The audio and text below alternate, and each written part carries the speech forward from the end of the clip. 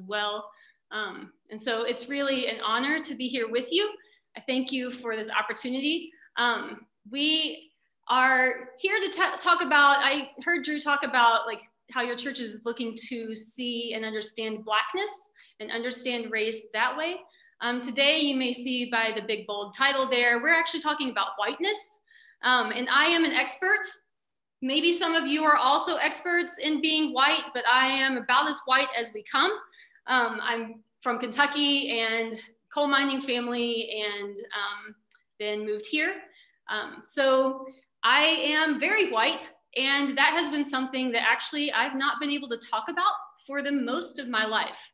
And so I'm excited to kind of lead us through today what it means and how we can talk about being white and why it's important to talk about being white, as important as it is to talk about other races and to understand other races. I think if we skip over understanding what race means in our own lives, we miss being able to have that starting point with other people as well.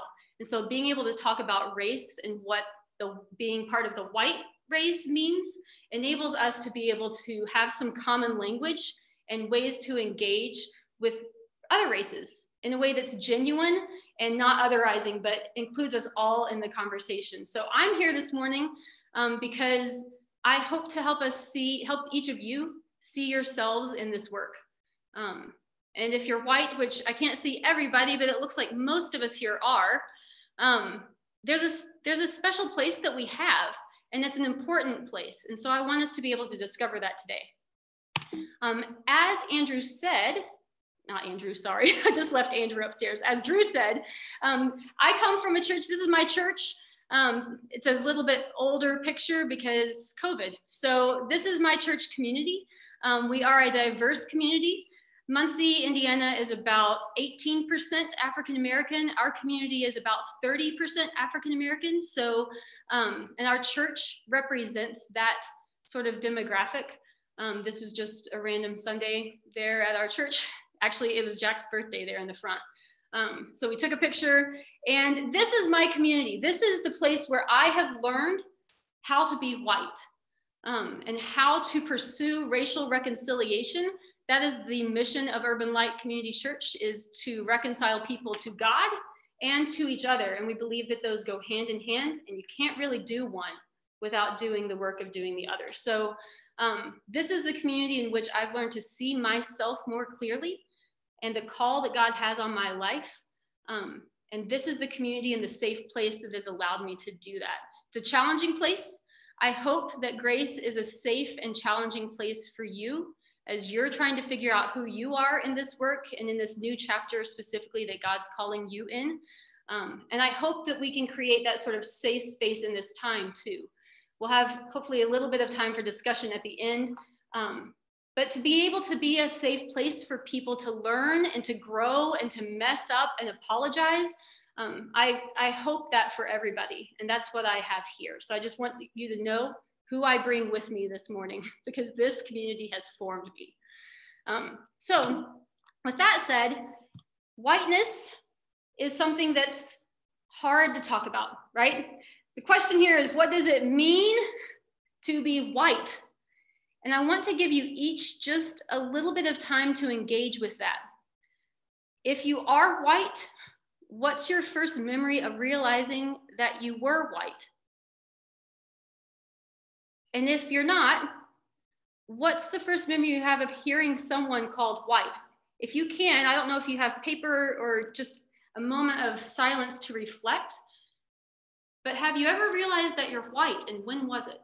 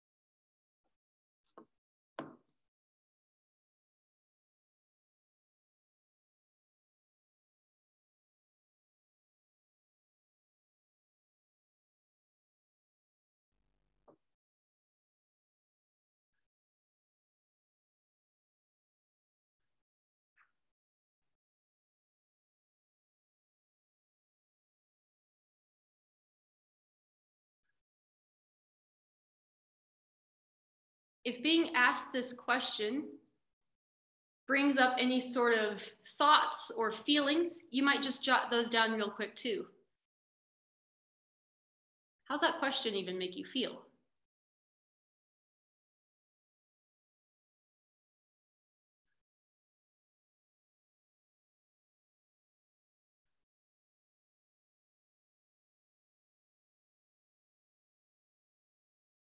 In my experience, I think I didn't really realize I was white or think about the fact that I was white until I moved into this neighborhood. So that would put me about mid-20s. Was anyone else, if you want to just shout out real quick, how many of you were adults before you thought about it? Show of hands or?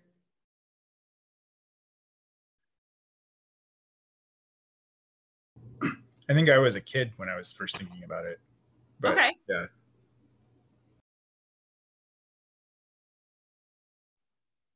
I might say high school. It depends on how I'm thinking about it, but maybe high school. Yeah. I noticed in my own experience, it's not the same time I noticed that someone was Black. I noticed that someone else was Black in like 3rd grade, which is still pretty late, but I didn't notice that I was white until I was in a context where that wasn't normal. So white kind of is this normal default setting in my own brain. I notice when other people are different, but not until I'm the different one in the room do I realize that my whiteness actually means something, that it's not just what everyone shares except for some people. Whiteness is something that is so normative in our culture that it's really hard to see. And when we're asked to see it, lots of times we get really uncomfortable because I feel otherized. I feel like I notice it because I feel like it makes me not quite belong in a certain setting, or I'll notice it whenever it's brought up in a negative way, like in ways that make me feel guilty, or that, oh my gosh, does that mean I'm racist? Like all these sorts of questions and fears come up around just the discussion for me. And I was in a training not too long ago that made me realize the relationship. How many have ever heard of like fixed mindset versus growth mindset? Is that terminology familiar? Okay. So fixed mindset is this idea that things are a certain way. Like they are, like whiteness means something concrete all the time. It's like someone is either good or bad. A thing is either good or bad. Lots of times when we're engaged in the topic of racism, we talk about people being racist or not being racist. That being is a fixed thing, right? It's part of someone's identity. Being racist and being white that language feels the same, and it makes us feel kind of claustrophobic and like not okay and bad, versus a growth mindset, which is saying like people grow and change over the course of their lives. We don't think about people as being stuck in a particular place or a particular box, even though our race is something that society will treat as fixed for our entire lives. The way we talk about and engage with it and grow as human beings is something that we need to approach with a growth mindset, and the language we use around this conversation needs to be from a growth mindset as well. So we can take off the burden, and whenever we're engaging with other people, we can just take off that burden of like having to figure out if we are racist or not. It's just a bad question. The question is, am I acting racist right now? Was that a racist thought I just had? How do I want to change that? How do I want to examine that and do differently going forward? That gives me the opportunity to grow, not just be stuck being labeled something like it's bad and I'm stuck here my whole life, right? Other examples of fixed mindsets that we might see in conversations around this is that we often think of police this way. Police are either permanently the good guys or, depending on your perspective, permanently the bad guys. Middle class values, we might assume to be a fixed sort of thing, like oh, those are automatically good. We should all aspire to that. America, automatically good or automatically bad, depending on where you're at in the world. You might think of your church this way, like whatever our church is doing is automatically good. You may think of yourself this way, I'm good, or in other settings, I'm bad. And I've just found that in this sort of conversation, that language is just not helpful. It's not helpful and it doesn't reflect reality. So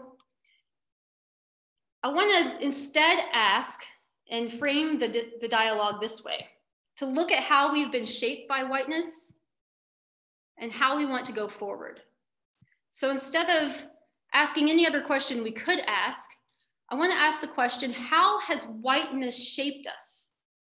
And any person of any race at any time can engage with that question, because whiteness is so pervasive in our society that we've all been shaped by it. It's something that's happened to us that we can talk about without having to feel like we just have to speak as a racist on the subject. Like, we can talk about how this has shaped us and all find that commonality in language to engage with. Does that make sense? So whenever we ask that question, we have the opportunity to talk about all kinds of history, look at all kinds of systems, how whiteness has shaped those systems, how we've been shaped by white superiority in our systems. There's just a couple examples to think about. I know Drew said you've already had a class on looking at kind of the history of whiteness as a concept, like the history of race. So I'm gonna not go over all of that again, but I wanna talk about just a little bit, remind us that it was a European colonizer concept, right? That whiteness was invented as a concept from people who were colonizing from Europe. It was used to justify colonization, making other people the same as us or annihilating them, right? Or making them suit our purposes. American whiteness is a very particular thing, though, that we experience, and it's shaped kind of the way we've all entered into the world. One point of history, you might jot it down, it's just super interesting to look at, is at Bacon's Rebellion. So time before the Revolutionary War, when some, in Virginia, the poor white people were looking to advance their economic interests by taking land from the natives. And in order to do that, they were looking for justification from Britain, and Britain wouldn't give it to them. So there was all these riots, and they took over. That's the burning of Jamestown was around that, was Bacon's Rebellion. After that point, they decided that they were no longer, because poor white people had aligned with some Native Americans and some Black slaves, that they decided they can't have economics be the thing that drives people's togetherness. So they wanted to split people up. So they said, we're not going to have white servants, white house servants, we're going to do away with that mode of operation. So no longer if your skin is white, you will not be enslaved anymore in this society. But if your skin is Black, this is when they made slavery an inherited position in life. So it made it good news to be white, regardless of your economic standing in our nation, that it was invented for superiority initially, and it was used for superiority and dividing people once it got here. That being founded and invented as a means of superiority makes whiteness really hard to talk about because it occasions shame. And maybe it should, right? That is a horrible thing to happen. But when we realize that our skin reflects something about history, it can leave us in this sort of trapped place. And it gives us these two common temptations, right? Two temptations that happen. One is color blindness, and the other one is white guilt. And I know that if you've been involved in these conversations, we all know white guilt doesn't help anyone, but sometimes it's really hard to know how to get out of that, right? So what happens when white equals a good thing. When people are like, I don't want to feel guilty for being who I am as a white person, the defense mechanism can either be like, I don't see color, race isn't a big deal. It's like denial. We're all the same. I don't have to talk about that. I'm going to just bury it off to the side and not deal with it, or to talk about it like everything's kind of a meritocracy here. I've earned what I got. I don't have to deal with any history. I've not been shaped by any history. We get to be individuals as white people who's like sprung out of nowhere, right? We don't grapple with what we've inherited because we think that we've earned all that we have, but we've inherited some things. And when you realize that you've come in to this society that's been shaped a certain way, it can make you feel really guilty then for what you have. Because I have to grapple with the fact that some of the stuff I have, I did not earn. And people who are just as good as me don't have what I have, and I have privilege.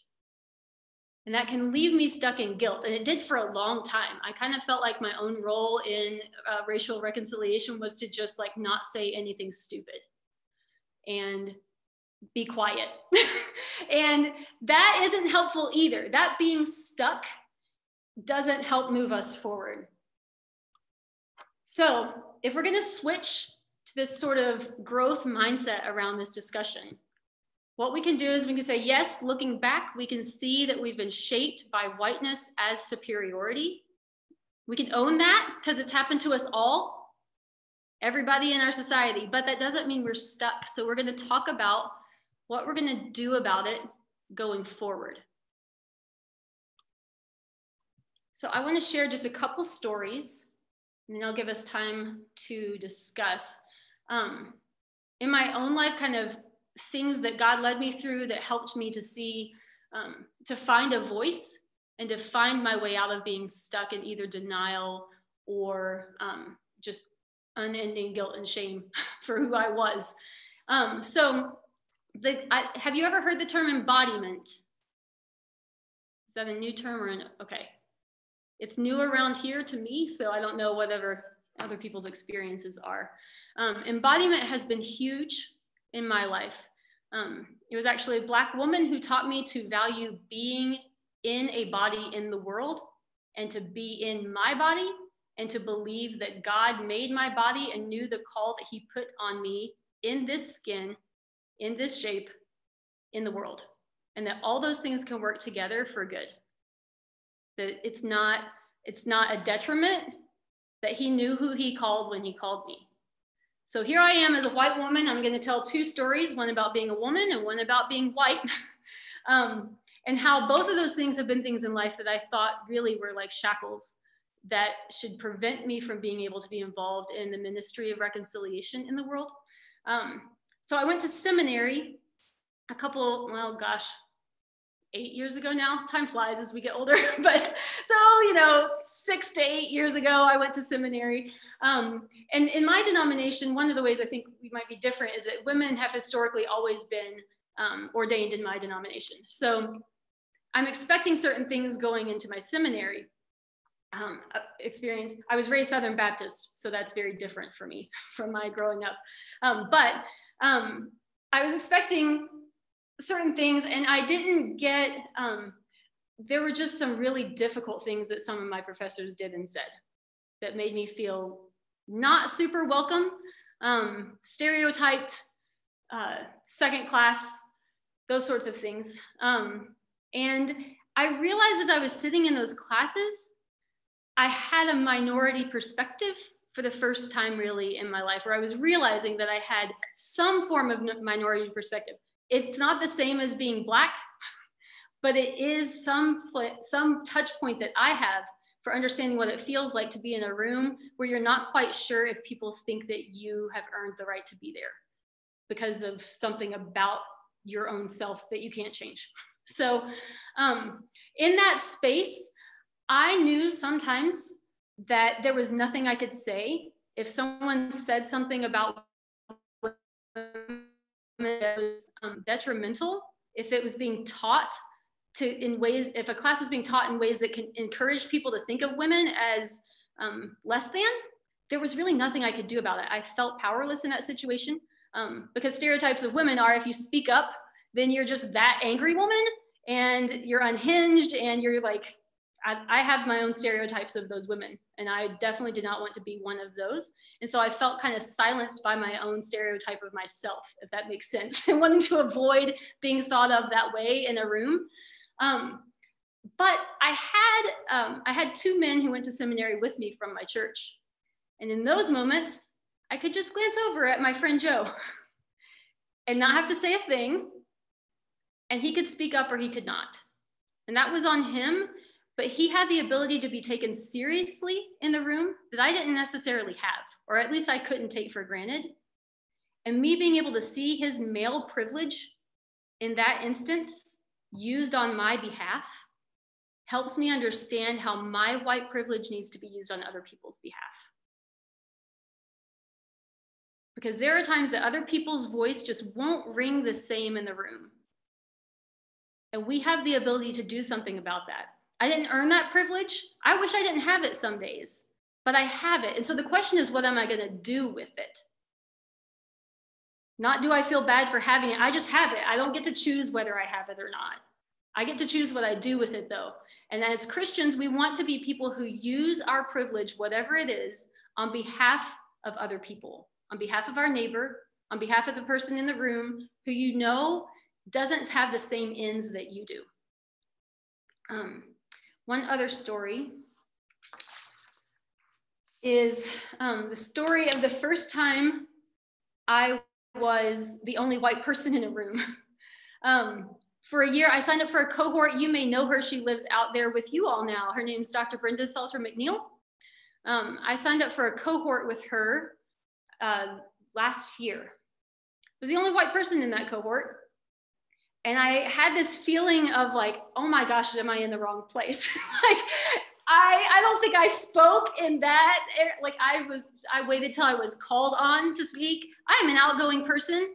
I talk, like you don't have to ask me to talk. I'm trying to volunteer before it's even sharing time. But in that room, I was silent for months, just being afraid of saying the wrong thing.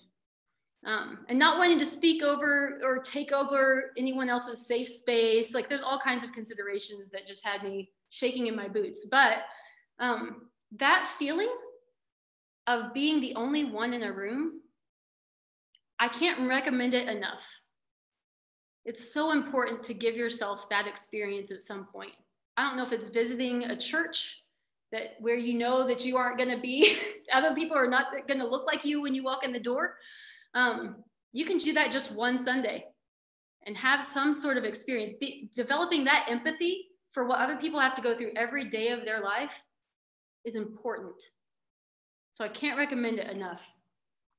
But then I was invited, while I was in that cohort, I was invited to go speak up at Taylor University in a class. And I was asked to answer the question, it was on a women in ministry course. And I was asked to answer the question, what's good about being a woman in ministry? And I had never thought of that, but I had a ready answer.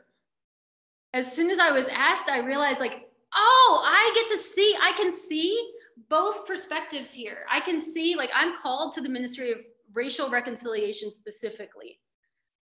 But my position as a woman means I can see what it's like to be marginalized in certain areas.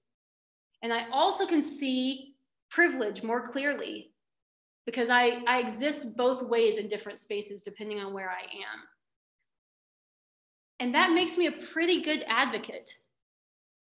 And so going from when I first moved into the neighborhood feeling like scared, not even necessarily my neighbors, but scared of myself in the space, to realizing like, God has made me this way and given me this call in this body to be able to affirm your own self and who God made you to be. Know that he formed you specifically for the call he's placed on your life. No matter if you can be white, right? Like, I think whenever I first came here, I felt like I needed to be more black, and that's just kind of ridiculous. if I can fully be myself, then I give other people the space to be themselves too. And if I'm constantly having to like try to change the way that I am, then other people are going to feel the need to change the way they are. But instead, we want to create this community where everyone is fully themselves as God made them. And we can all interact and we can all grow together. A story in this about the Bible. Okay, I'm doing all right. Story in the Bible that I wanted to share about this is looking at the example of Pharaoh's daughter. You're all familiar with the story of Moses, right? We just had a time in our church, we studied that whole story for Advent. And looking at that story and race and gender in that story is just super eye-opening. If you just put the lenses of race and gender over that experience of Moses's life and the way God brought deliverance there, there's plenty to learn. You've got Moses's mother, who does some disobedience of some laws that were unjust, getting at that like laws are always good or always bad. It kind of undermines that a little bit when you're talking about the kingdom. So you've got Moses's mother and Miriam, who are disobeying an edict that was unjust. You've got Pharaoh's daughter there at the Nile River. And I just wonder about that woman, because she exists in a place of extreme privilege as a daughter of Pharaoh. And yet she's not stupid. She has to know that no Egyptian baby is going to be floating down the Nile, right? Only the Israelites are told to put their babies in the Nile. Like, she has to know. When she has the opportunity to act in solidarity, she uses her privilege to do that. That ostracizes her from her family immediately. Makes her very different from her family of origin, that act. And just looking at that and thinking about like, how do I want to be ready? Like, sometimes we know our hearts are in the right place, right? We want our hearts to be in the right place. We want to do something about these issues. We don't know what to do. God's going to give us opportunities to act in ways that benefit other people, and we can just be ready for when God brings those opportunities to us.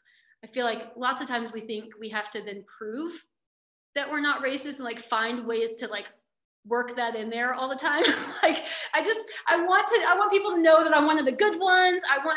There's just this kind of added pressure we put on ourselves instead of living our lives and being ready to do the act of love that presents itself to us whenever God brings that along. And so Pharaoh's daughter is an example of that to me. Just being ready, having her values aligned differently, and ready to act whenever called upon. So that said, I want to give us some time to discuss these questions. And we'll have a little bit of an opportunity to share. But the first one is, what opportunities do you have in the work of reconciliation because of the body you're in? Not in spite of, because of the body that you are in, that God gave you. What opportunities do you have? Notice how that reframes it, right? So that we can fully appreciate and thank God for the gift for the good creation he made in each one of us.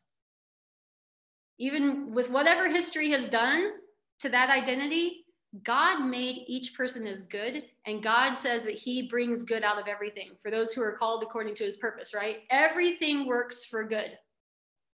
So that means that my whiteness can work for good. It means my womanness can work for good. It means my socioeconomic standing can work for good. Everything about me, God can use to work for good. So I want to ask you that first question. Does anyone have any thoughts about answering that question in your own life? What's good about you in the work that God's called you to do?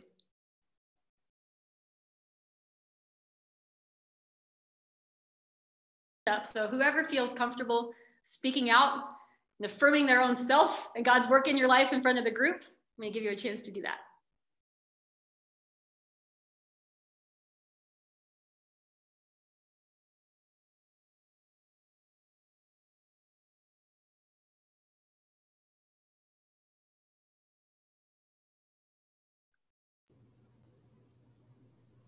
I had a thought. My name is Tess, and I am mixed race. And at least when we talk about that aspect of my identity, it has allowed me, when I grew up in California, to kind of be very aware of settings where I could draw more on the white culture I knew, and also aware of the history. My dad is Indian, Asian Indian, and the history of his family is very influenced by colonialism, and so I've always been pretty aware of that influence on his own story, his own life, my last name, all those things, and I feel like though I have a lot of privilege, I have been able to see the cost of some of that privilege by my dad being essentially forced to assimilate to white culture, and that being seen as the good thing. And I haven't had to jump as many barriers, perhaps, in that cognitive sense when it comes to my current work. And although I carry plenty of baggage, but yeah, I think it's enabled me to assimilate a little more, or at least understand other people's perspectives. Maybe not assimilate, but understand people's perspectives in my work. Yeah, the work of reconciliation calls us to be a bridge between people who are different, right? I mean, that's how I see myself, largely as a bridge. I can only imagine what advantages you have to be a bridge, that understanding that you automatically possess in your body because of the way that your body is in the world. That's huge. I like that term, bridge. I'll be thinking about that.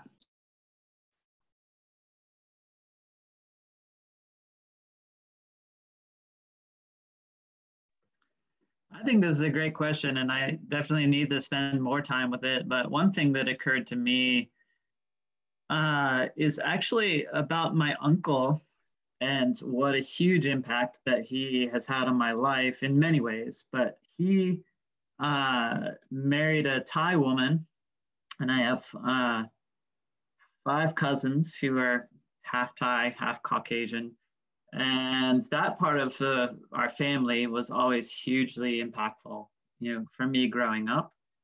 And I realized that a big way that has impacted me and who I am is an early awareness of culture and cultural differences. And I wouldn't have connected that to whiteness back in the day, but just that different people in different places have different ways of seeing the world, different things that they value, and all of those things was very evident to me early on, and I loved that. And I wanted to explore that. Actually, for many years, when I was at Taylor University, I thought I was going to be a missionary because I love that sort of cross-cultural work. But I think it also has a lot of applications when we're talking about whiteness.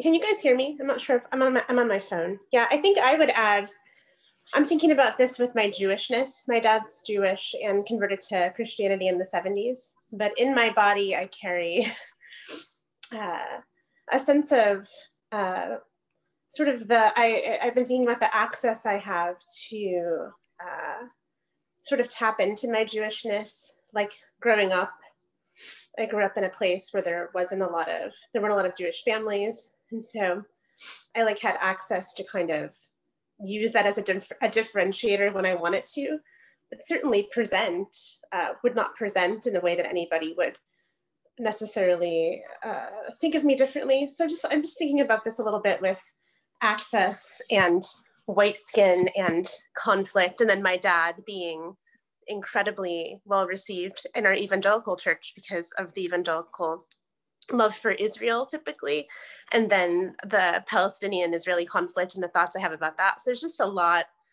there with Jewishness that I'm just starting to explore. And a lot of this is kind of resonating for me, thinking about that. Yeah, access is a big thing that we have. It's huge. I can get in lots of doors quicker than my Black sisters can.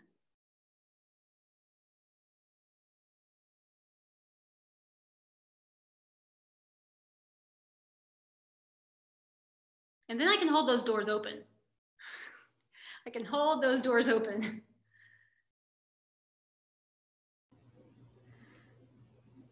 I don't have as much of the bridging opportunity that Tess and Sarah have, but I was thinking about, at least in I think I have an opportunity, at least in the space similar to your friend, I think his name was Joe in seminary, for doing something along the same lines. I work in an industry that is known for not being terribly friendly towards women.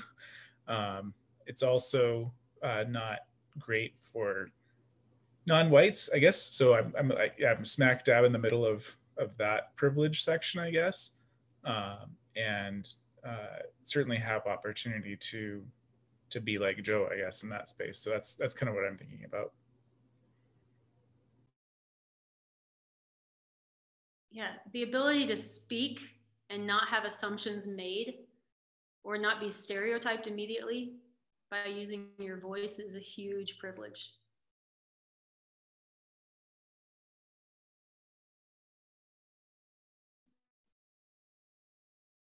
But don't feel guilty about that, right? Use that. It's a good tool. Yeah, I'm thinking about what you said about, being in that minority scenario for the first time and not knowing when to talk and when to be quiet. And yeah.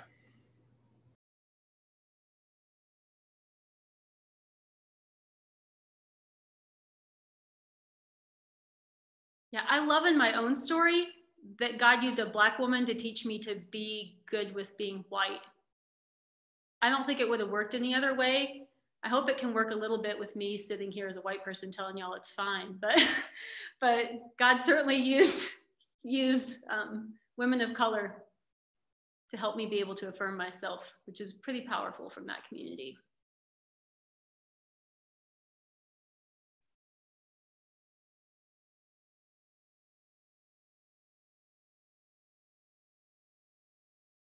All right, I want to get to the next two questions as well. For sure, keep thinking about that. I don't know that we're able to keep going forward in this work until we grapple with God about how He's made us and what that means in the world. Grappling with that question and being able to affirm with God that He didn't mess up is important to be able to go forward. The next question, once you see that about yourself, it's easier to answer the next question. How might people of different races or genders embody the work of reconciliation differently? We believe in this thing called the body of Christ, right? That every part's different, every part's important, everyone has something to do, a part to play. And in reconciliation work, that's also true. I can't play the part of a white man. I can't play the part of a Black man or a Black woman. Here, I should make the disclaimer. I speak about Blackness, I should say color, but here in Muncie, there's pretty much those two races. There's hardly anything else. So when we talk about race in Muncie, those are the primary categories. But certainly, Indigenous people have a particular voice in the work of reconciliation that I've been able to hear some, and it's different and it's needed, and it brings something very important to the table. As well as people who are Latino, Latina, that's a particular voice that brings something to the work. And so thinking about the ways that race has kind of divided us kind of gives us each different toolboxes to work from, and we can all bring those with us. So to consider that question, how might people of different races, et cetera, embody the work of reconciliation differently? And then the last question is, how do you want to use your position in society for the work of God's kingdom to act justly to all people? So throwing those three out there, I would like for you all to be able to share share your thoughts and your reflections about just in that conversation. You don't have to respond to any of those particular questions specifically, but I hope that this is a safe place for you in your community. We have certain rules, right? And I meant to say those earlier, my apologies for, like, we use statements that are I statements. We speak about our own experiences. I believe that's the tool God's given us. So we speak from that. We don't interrupt each other. You guys obviously don't do that. But listen to everyone's full thought. Maintain confidentiality. One of the things that I was taught is that where there is no trust, there is no reconciliation. And so if we don't have the ability to trust each other with our stories and have this be a safe space, then there's not really hope of reconciliation in that space. People have to be able to bring all of who they are into the space, to have people grapple with it, accept, affirm what God affirms, reject what God rejects, and grow and move forward. And then the last one is to be present, to really be here mentally, physically, and spiritually. And I know that that is hard on Zoom because you all are all over the place, but as present as you can be. I have kids, so whenever I'm at home on Zoom, I've escaped to my office, but things can make that difficult. But be as present as you possibly can be for each other in this time. So that said, we've got about 10 minutes or so to hear people's reflections and begin to have that conversation. And I want to use this time for that, because I think if we don't start practicing speaking on these things, if we don't use these words and practice using these words in a safe space where we could like mess it up and people can help us forward still, then it's going to be hard to do this like tomorrow afternoon, right? So we're in this space that it's safe now to begin trying out talking about yourself in this work. And so I would be curious to hear where you all are, how you see yourselves. You've been doing this class and talking about this work in your own context in your church for a while. So I'm curious to hear how you're engaging with that individually.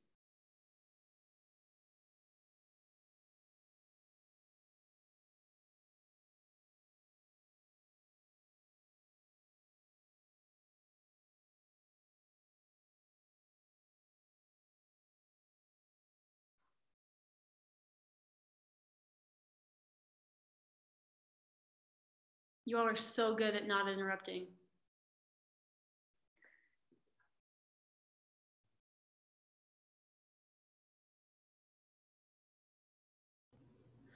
I can give one example that I've been wrestling with at work. I'm a manager. I support a team of a few folks, and I'm in the tech. In case you're wondering which industry that was, it was technology. Surprise, surprise. But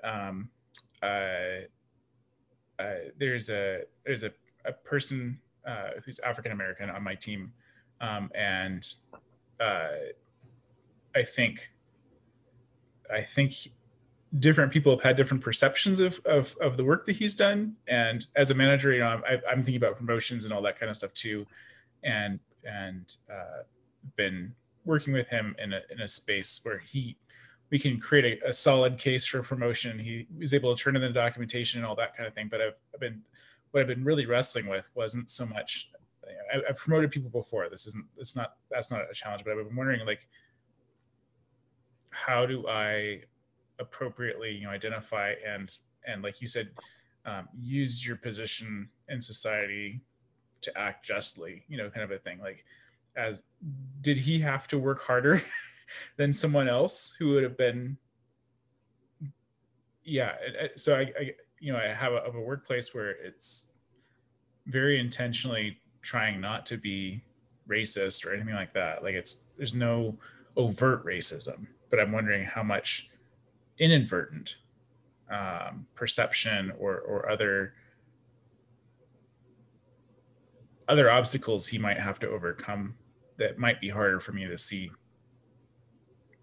And so I've been thinking about that, but trying to like make sure that justice can still happen even just from a promotional standpoint.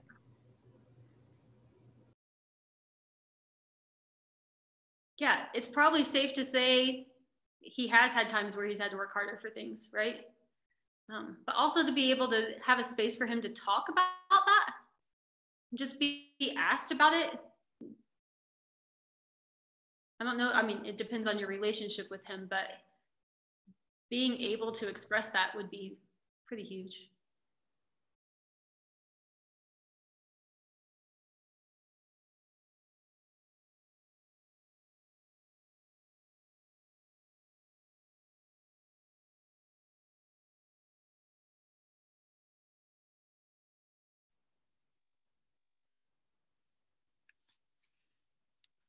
Orion, I love your heart. I think that's awesome. I think I was really, really blessed by, I think Seattle feels really shut down from COVID. So we're not really interacting a lot right now with anyone in a lot of our circles. And I think, I just kind of had a piece when you said, just let God, like Pharaoh's daughter. Because I'm just like a real action-oriented person. And I just felt really ministered to by the invitation to just be open and ready. Because I have real memory of failure, of not saying something. Because where I was in my process, I was just confused. I was like, was that right? Like, was that racist? Like when I've seen, I used to work in Seattle public schools and saw some hard things, but I had to go through this process of, I was like, I don't want to falsely accuse someone either. But in having then conversations with friends afterward and being like, was that, like, what happened? Like, because I had relationships with Black friends and was just really honest with them and able to say, is that what really happened? Like, I get so startled, like taken so surprised when things happen, that I found myself in a lot of places where I've been quiet, mostly because I just haven't known how to respond. And so I feel like that I, am eager for the Lord to keep growing that wisdom in me. Like, if you see something, say something. And just like, it just feels really complicated in my own sense. And so and not come out guns a-blazing, but just to bring a curious self into a conversation if something feels not okay, but not in an inflammatory way, right? But just like, hey, like that way you interacted with that person I felt uncomfortable, and how can we talk about that? So I think I'm just praying for that kind of courage. I'm praying for courage and curiosity and like a longing for people to be that for me too. I have teenagers and they are on my case all the time about how I talk. So I've had this huge learning curve. So anyway, I just was really blessed by this invitation that the Lord just keeps giving us second chances to be different if something comes up again. So thank you.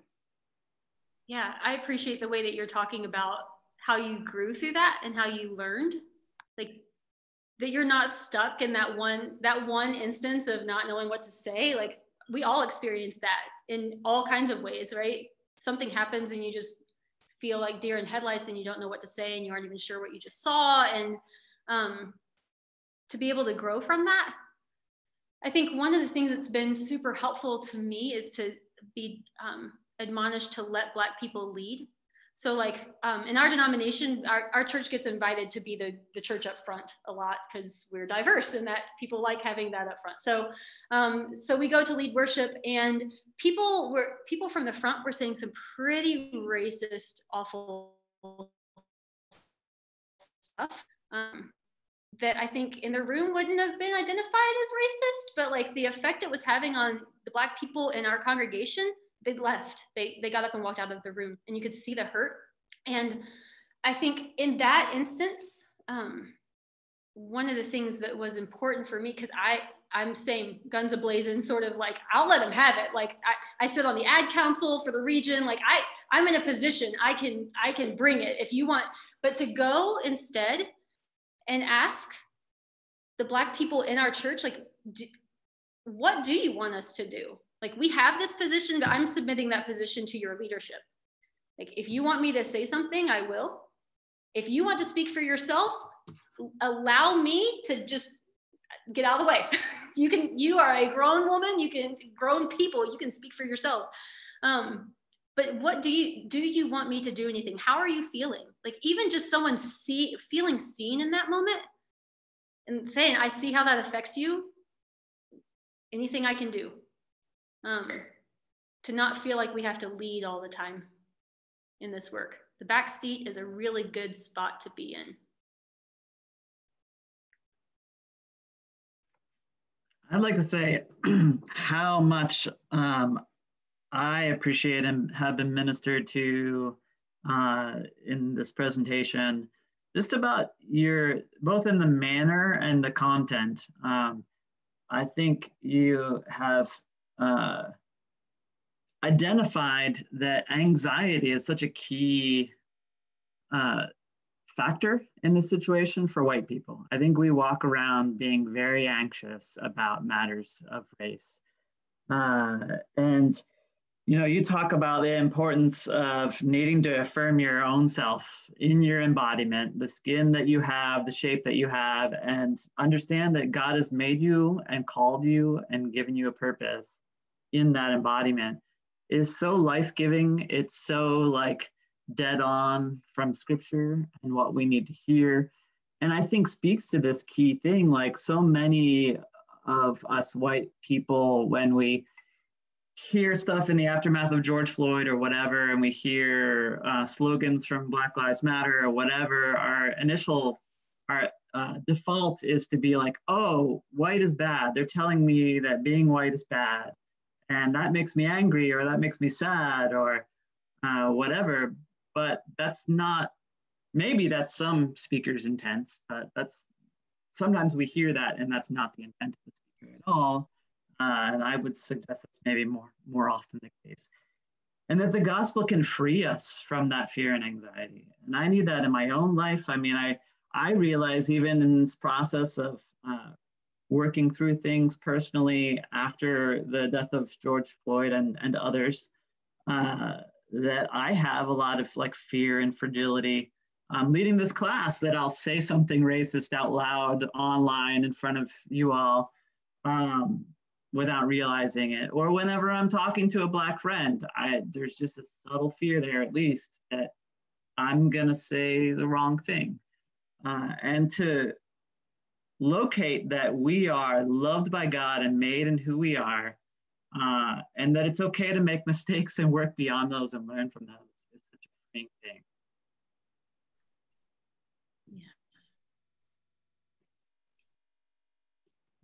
I know that we're about out at our time, so I'm leaving you these last 30 seconds, Drew, to do the things that you need to do. But it's been wonderful to be with you, and I would just want to bless the work of God in your congregation and in each of your individual lives, that you would be able to praise Him because you're fearfully and wonderfully made, and then to be able to praise Him for the way others are made as well. And then Leslie, how can we support you, your work, or Urban Light? How can we get connected? Just pray for us. I really, yeah, it's a difficult call in this season of in our nation, but it's a really great time to be in this work, and having had been at it for a decade or so at this point, to be in this season together, to really be. I'm just enjoying a lot of unity with our staff and with our congregation. So, yeah, bless us as we bring that to other places, because we do. Well, we want to offer you a big thank you, Leslie. It was really great to have you here and to hear and receive your words. Thank you for the gift that they are, for your time and for your efforts. And I just want to say, we will have our next class in 2 weeks from today, and Greg Thompson is going to be leading that, and he is a theologian who wrote a book on reparations.